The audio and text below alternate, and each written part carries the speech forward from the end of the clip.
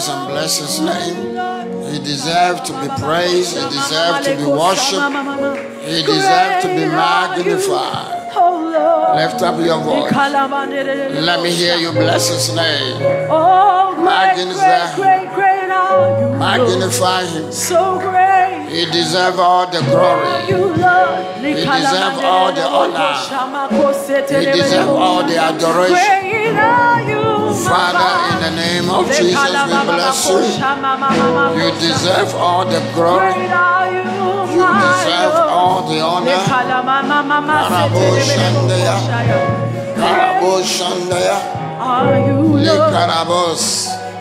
In Jesus' mighty name. Now, throughout the week, we've been fasting and we are praying, and our theme is divine intervention. We want God to intervene in our situation. Whatever God is involved becomes easy. Hallelujah. And throughout the whole year, we want God to be involved. Lift up your voice and you're going to pray for his intervention in your life, in your education, in your marriage life, in every area of your life. May God intervene for you. Whatever is not going well, when he intervenes, it will go well. So lift up your voice and pray. Father, we ask for your divine intervention in our lives. In the name of Jesus. As a church, intervene in the church. And whatever is not going well, let it go well. As individuals, Lord, intervene in our lives. Whatever is not going well, let it go well. Right now, intervene in those who are looking for partners. Intervene in their lives. Intervene in the lives of those who are sick. Let them be healed. In the name of Jesus. Intervene in our finances. Intervene in our businesses. Intervene, my God, in our needs and provide for us. In the name of Jesus.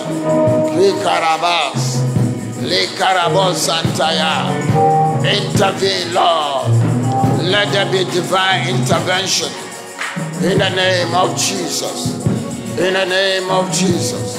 Karabas Santaya. Karabas. Lord, intervene in our marriages, in our finances, in our health, in our business, in the church. Intervene for us in the name of Jesus. Thank you, Lord, in Jesus' name. Father, we thank you this morning as we come to hear your word. We pray that you will give us understanding in the name of Jesus to hear your word. I ask that you will speak through me to bless your people. I take authority over every foul spirit. I bind, I command them out of here in Jesus' mighty name. Amen. Can we praise that? Praise team. Give a big hand. Give a big hand. They work really hard to be here. Amen. Praise God.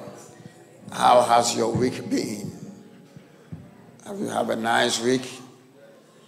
Some of you, I can see from your faces, you are not fasting at all. Praise God. And if you are not fasting, there is another week more, so get involved. Fasting is good for you. It makes you healthy. Praise God. It opens your spiritual antennae for you to hear God and to see so many things that have blinded you. Did you hear? So fasting is good. Although the body don't like it, but it's good. Amen. Should I name some people who are not fasting? Amen. All right, turn your Bible with me to the book of Nehemiah. Nehemiah chapter 2, please. Nehemiah chapter number 2, and I'll read from verse 1. Nehemiah chapter 2, verse 1. And it came to pass in the month of Nisan, in the 12th year of King Artaxerxes, when wine was before him, that I took the wine and gave it to the king. Now I had never been sad in his presence before. Therefore the king said to me, why is your face sad, since you are not sick? This is nothing but sorrow of heart. So I became dreadfully afraid and said to the king, may the king live forever. Why should my face not be sad when the city, the place of my father's tomb, lies waste, and its gates are burned with fire? Then the king said to me, what do you request? So I prayed to the God of heaven. And I said to the king, if it pleases the king, and if your servant has found favor in your sight, I ask that you send me to Judah, to the city of my fathers, to the city of my father's tomb, that I may rebuild it. Amen. Say amen. Now, last week we spoke about finding a vision. Praise God. And today I want to continue, hallelujah, by a little further and talking to you how you can identify your vision. Hallelujah. Praise God. Now, we said that vision is a God-given mental picture of a preferred future, or it is seeing into the future before you get there. Hallelujah. Or seeing with your eye of faith in a distance. Hallelujah. Before it comes to you. And it is very important for every one of us to have a vision. As we saw in scripture last week, the Bible says that without vision, the people perish.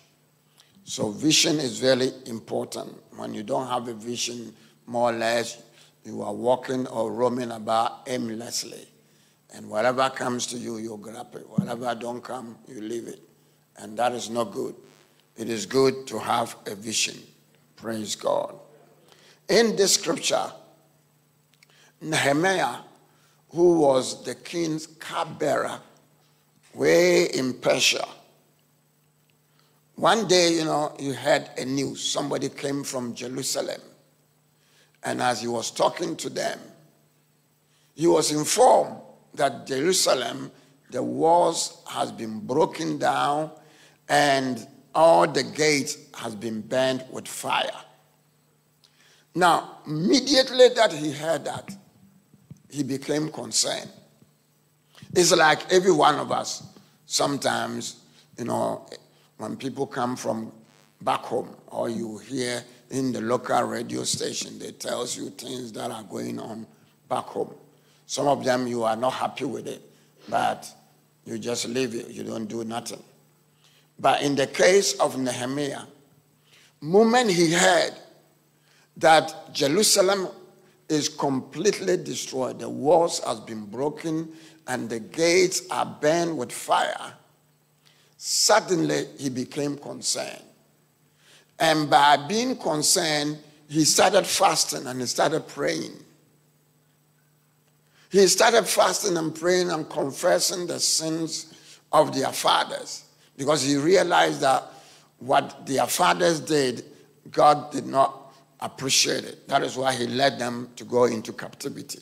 So he started confessing their sins and praying. And while he was doing that, God placed a burden on his heart.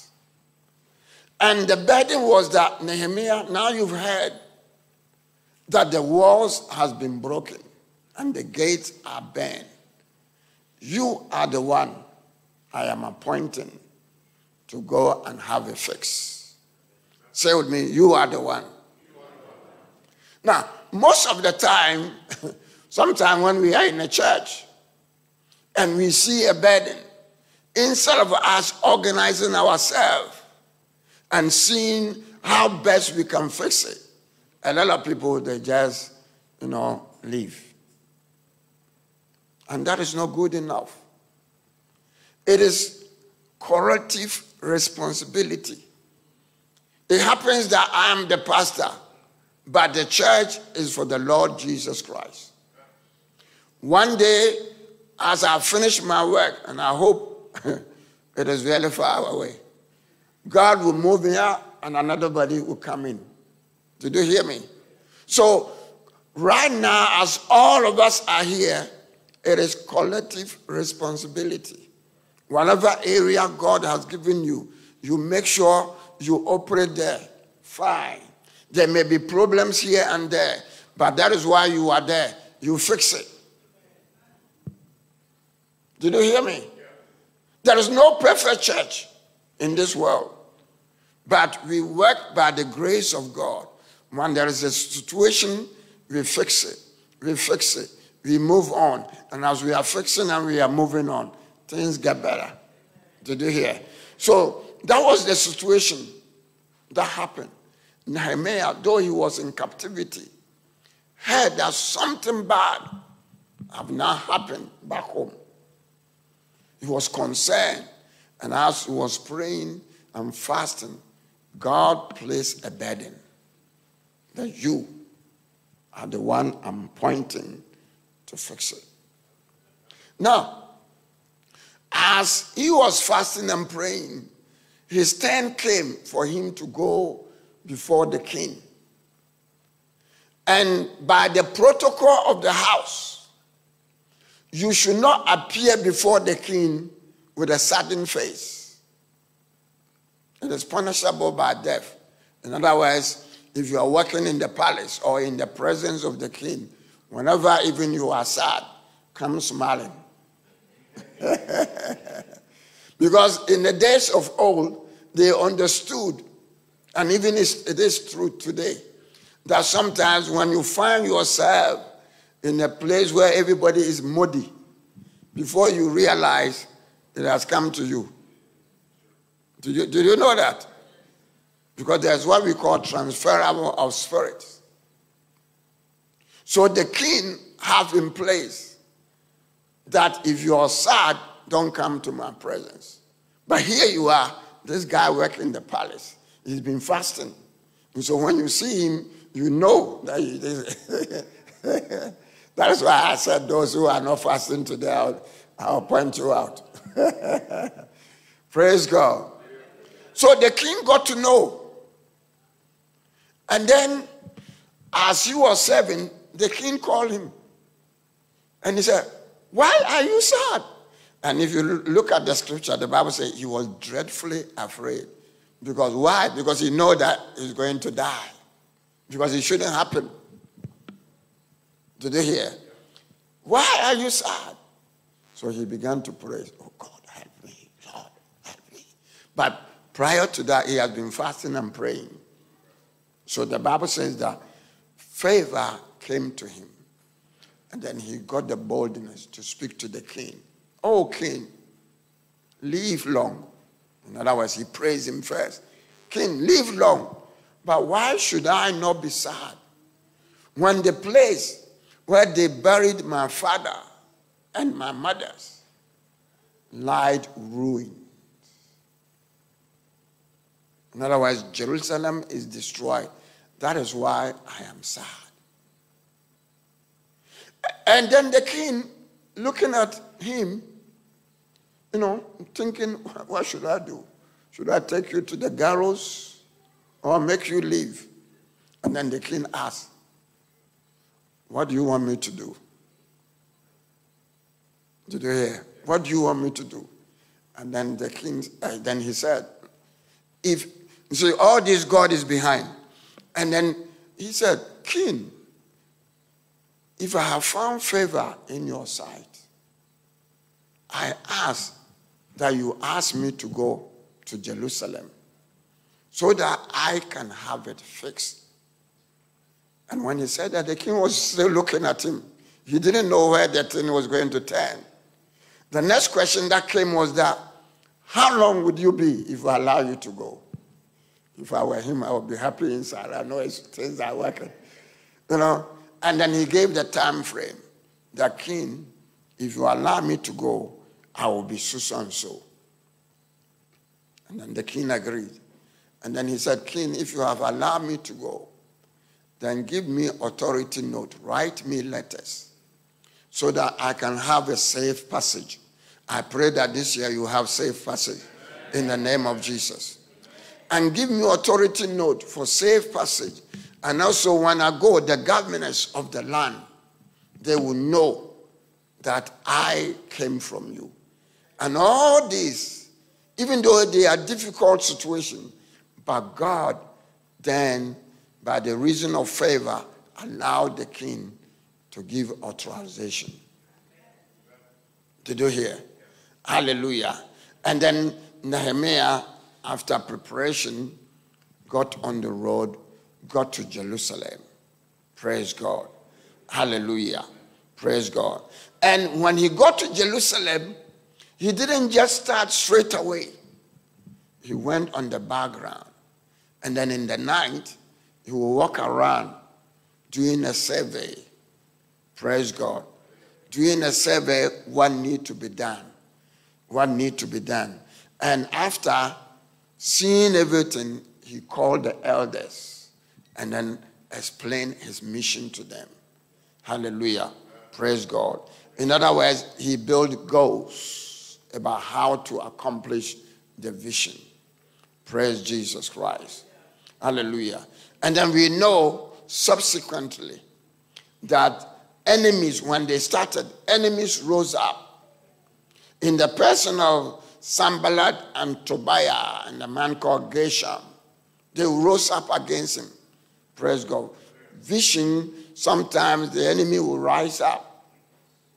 But despite everything, because God was with them, they were able to accomplish and they were able to rebuild the walls. That is why you and I need to find a vision. It is very important. Visions are very important. Hallelujah. And this morning I want to know from you, what vision has God placed in your heart to fix this year or to accomplish this year? You cannot just say, 2022 will be a nice, beautiful year. Yeah, okay, it's good to say that. But it requires more than that. We've been saying that for 30 years, 40 years. That's for this year will be different. Somebody said to me, that doing the same thing and expecting different result is insanity. If we want something to change, then we have to do something different. So what are you doing different this year in order to gain the results? As a church, we have to think about doing something different. As individuals, you have to think about doing something different. Are you with me? Hallelujah.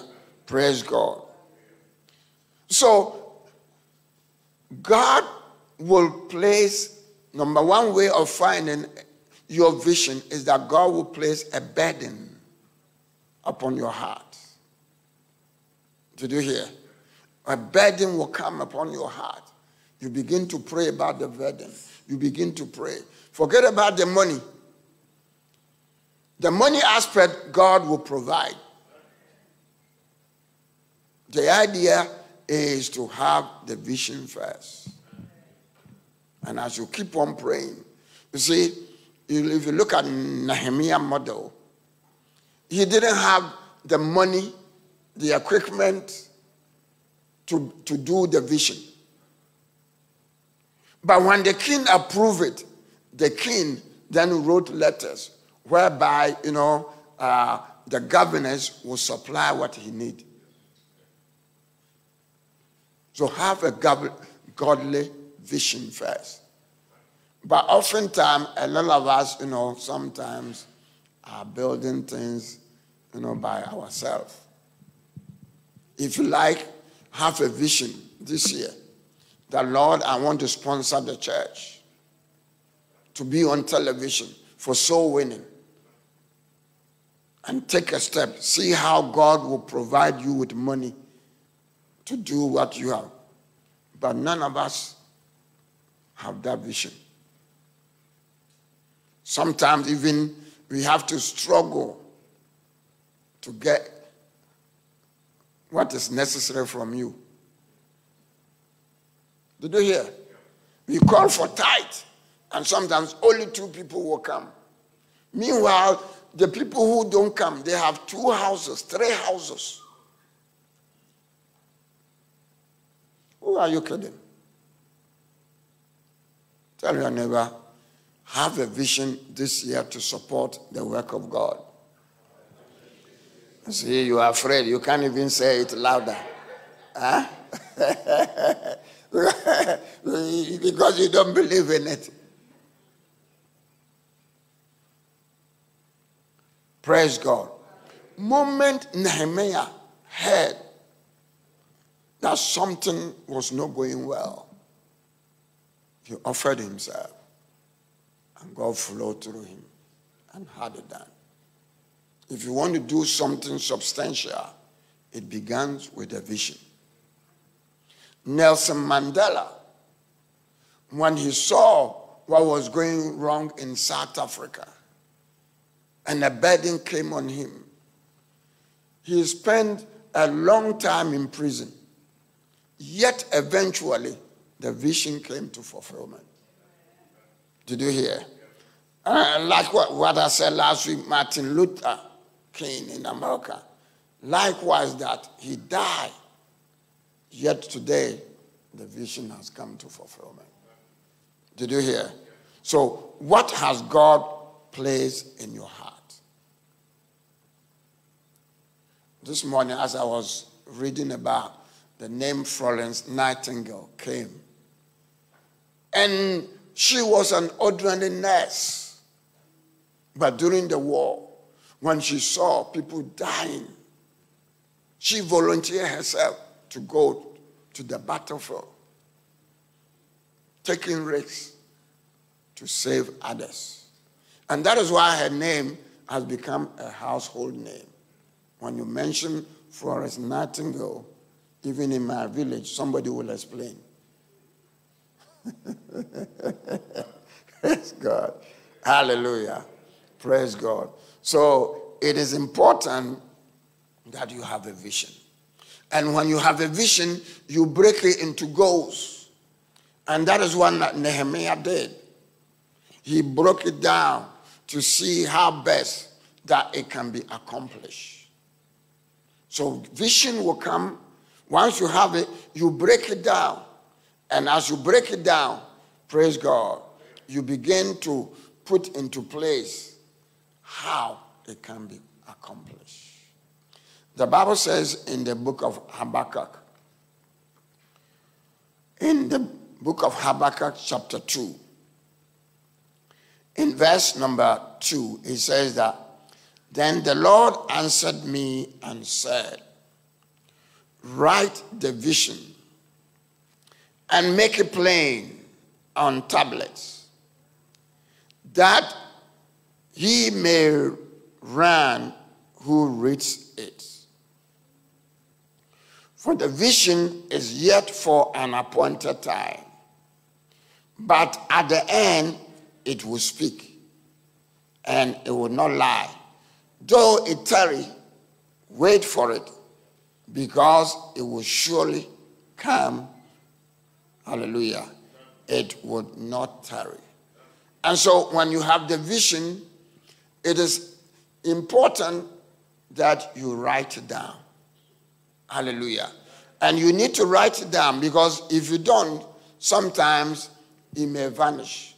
The care of the world and the troubles of the world may cause it to evaporate.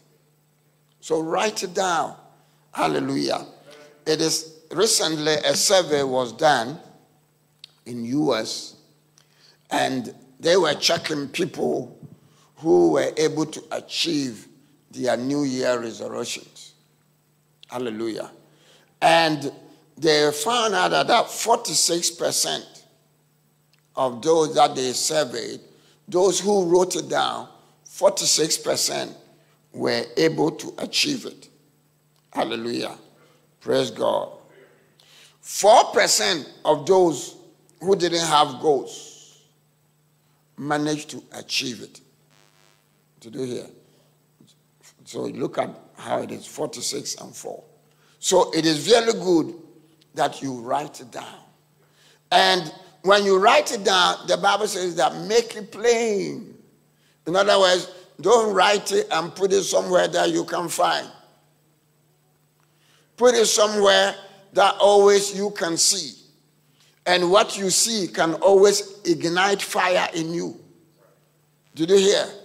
So you write it down, maybe on your bedside, maybe on your fridge, maybe in your living room somewhere, so that you can see. Praise God. Hallelujah. And when you write it down, you make sure that you define them into achievable goals. Let us say God has put in your heart that He needs you to finance maybe children's home. And it's a big project. So you write it down, you break it down, and maybe you write, maybe year 1, I will go and I will search for land. Year 2, maybe I'll put blocks and materials together. Year 3, maybe you major work. I'm just saying how you break it down into achievable goals. Maybe, I will start the major work. And by year 4, year 5, maybe it's completed. And then you are ready to start. Did you hear? So you write it down. And you break it down into achievable goals. And then the scripture, as we read it, says that run with it. Run with it means do not procrastinate. There are some people, they always say, oh, next year I will do this. And then before they realize December is down, and then they go, next year I will do it again.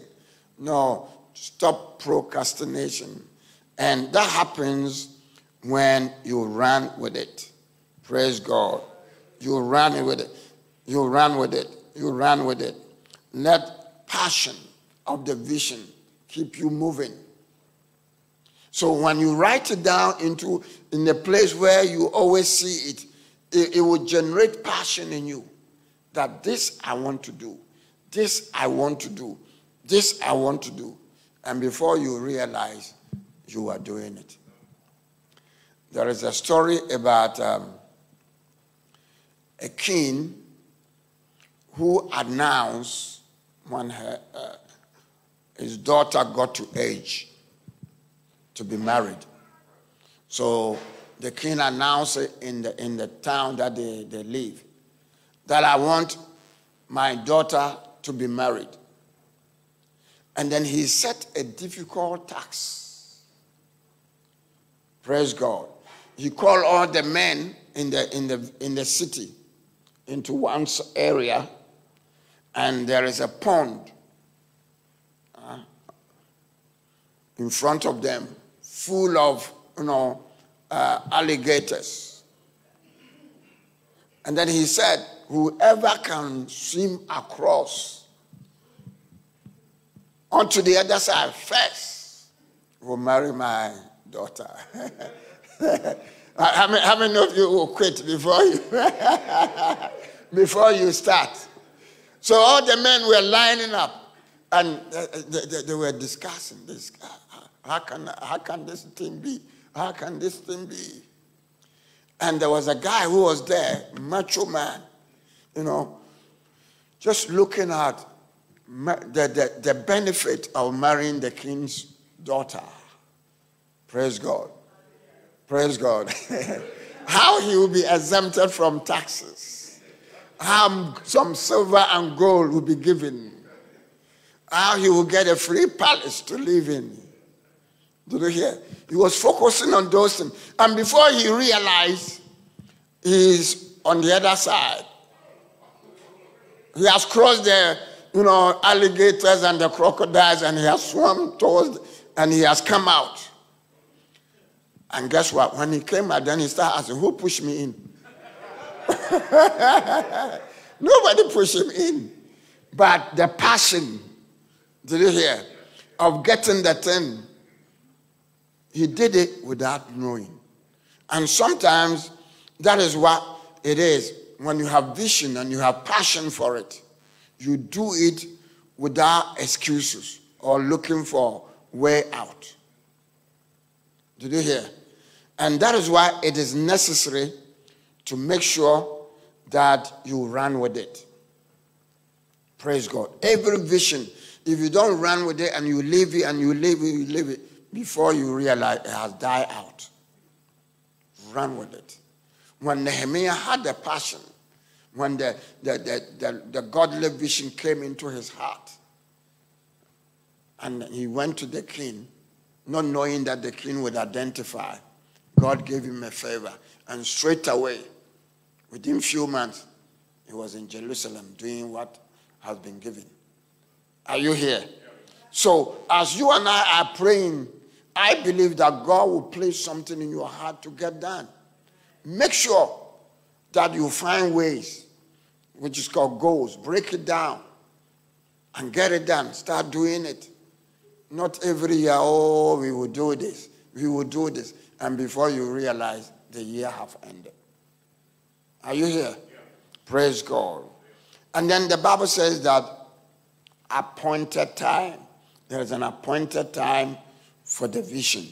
Every vision has an appointed time. Verse 3 says, for the vision is yet for an appointed time. There is an appointed time. The Bible says in Ecclesiastes 3:1 that to everything there is a season. To everything. That means you are included. To everything. Are you part of everything? The answer is yes. If you're part of everything, then there is a season for you to manifest. There is a season for you to become. There is a season for you to build. There is a season for you to be married. To everything, there is a season.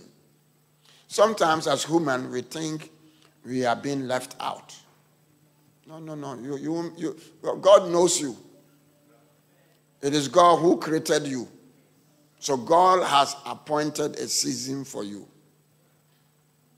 So your vision, the vision that God has placed for you, there is a season for it to manifest. Hallelujah. And make sure that you don't miss that season. So the Bible says that to everything there is a season. And wait for it. Praise God. Wait for the season. And then the fifth point that I want to stress is that he says, though it may tarry, yet it will come to pass. Though it may tarry. Praise God. Delays may come. Obstacles may be there. But you know that the obstacles and the delays are all part of the process to get something done. Hallelujah. And at the right time, as you keep on at it, eventually you'll be able to accomplish what God says accomplish. When God spoke to Joseph about him going to be a leader, it didn't take one day, not even 2 years. It took several years. He went to prison for it. And I believe that he himself may have forgotten about what God said. But eventually it came to pass. Did you hear me? So the vision may be for an appointed time. Yet wait for it. And it will come to pass. Now, in the case of Nehemiah, God placed the vision as a burden upon his heart. In some people, they find the vision based on what is or what they can do freely. There are some people, sometimes there are a lot of things they can do with their eyes closed. They don't struggle. Did you hear me? They don't struggle doing it. And if you are that person, that is also an indication of what God has given to you already.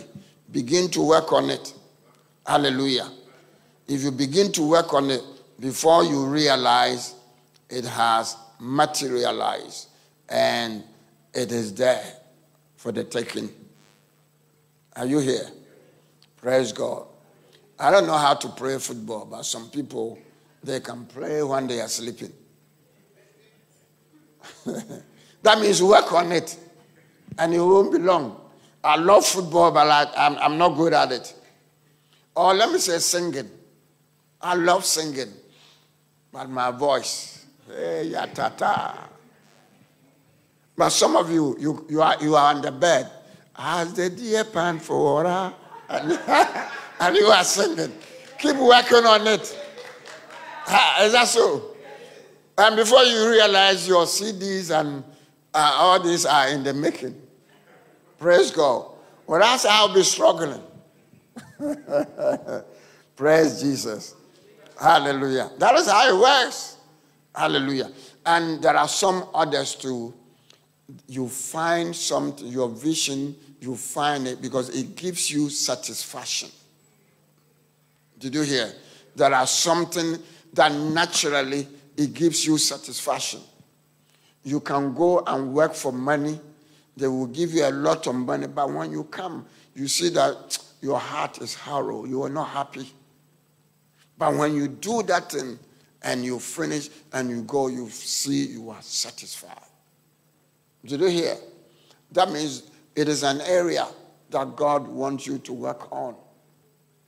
You feel satisfaction. It brings joy to you. Especially when you help people. Especially some people, what they want to work on is to work with children. When they help children and they see them growing, they get satisfaction. That is your area. Praise God. Did you hear me? Hallelujah. And it is very necessary to find your vision and work on it. Let me give you a last scripture. Come with me to the book of Hebrew. Hebrew chapter 12, verse 2. We want to look at the Lord Jesus Christ. Hebrew chapter 12, verse 2. Hallelujah. We know that the Lord Jesus, he came to save us. Here the Bible says that looking unto Jesus, the author and finisher of our faith. In other words, Jesus must be a perfect example in everything that we do. Looking unto him. So look at him. Hallelujah. When you look at Jesus, you will find your vision. Looking unto Jesus, the author and the finisher of our faith, who for the joy that was set before him, endured the cross, despising the shame, hallelujah, and has sat down at the right hand of the throne of God. Hallelujah. Praise God. For consider him who endures such hostility from sinners against himself, lest you become weary and discouraged in your soul. Now, as we are talking about vision, whatever your vision is, there will be times that there will be difficulties. There will be times that there will be delays, and sometimes it may discourage you. But as the Bible said, looking unto Jesus, Jesus was able to accomplish what he accomplished for the fact that he realized that one day I will be enthroned. One day I will be at the right hand of God.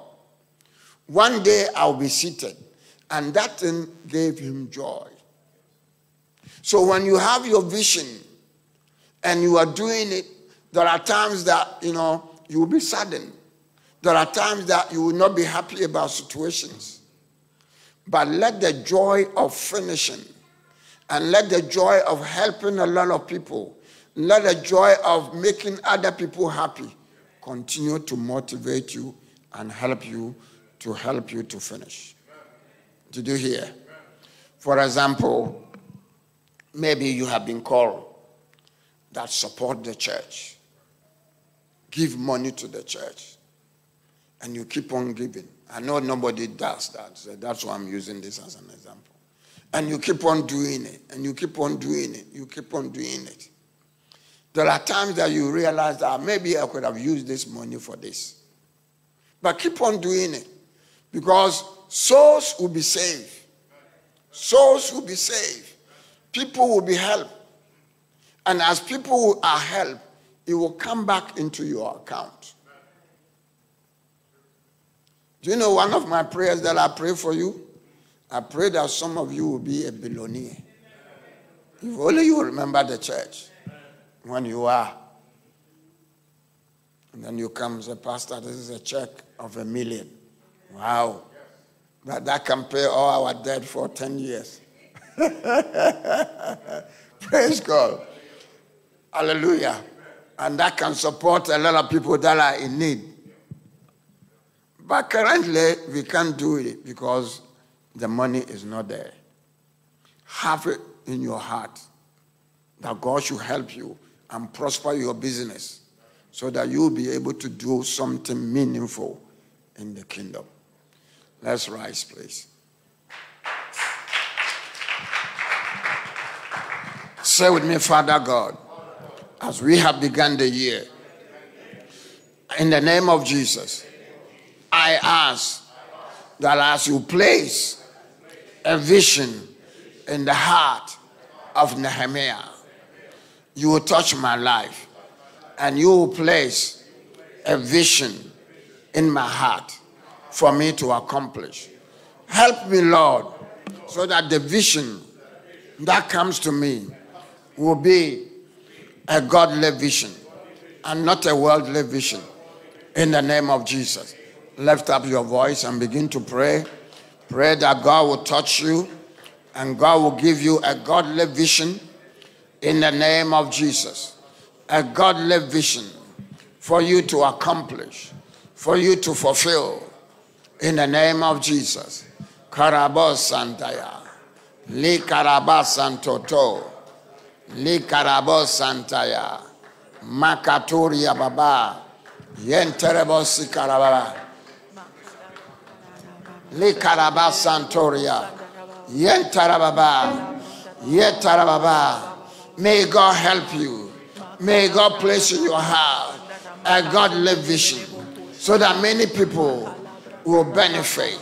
Continue to pray. The Bible says, run with it. Run with the vision. May you not procrastinate. May you run with the vision. In the name of Jesus. May you run with the vision as God put in your heart. May you not be discouraged by obstacles. May you not be discouraged by obstacles and by difficulties and by pain. In the name of Jesus. May the vision be accomplished. Now, I'm going to pray for you. But for now, I want you to take your eyes off yourself and focus on God. Focus on doing something to help God's business. And it is through that your own need will be met. The Bible says, seek ye the kingdom of God first, and all these things will be added. When Nehemiah sought the interest of God's business, I believe his own needs were met. And that is the way it goes. If you look at the church, there are so many things you can do. But so-and-so is thinking, so-and-so should do it. So-and-so is thinking, so-and-so is doing it. Oh, this church, they cannot do this, so I'm going here. No, it is the whole body. So be where God wants you to be so that you can help it to grow. I'm going to pray for you. Father, I pray for everyone here. Touch our lives. Remove every scale that the enemy has blinded us with. And help us to see what you, God, you want us to do. In the name of Jesus. Place vision in our hearts. Let us be able to break it down into goals and plan towards it to fulfill it. In the name of Jesus, I pray for everyone. Spirit of God, touch us, touch those online. Place godly visions in our hearts. In the name of Jesus. May God put passion in you. May God put fire in you to fulfill the vision in Jesus' mighty name. And everyone say,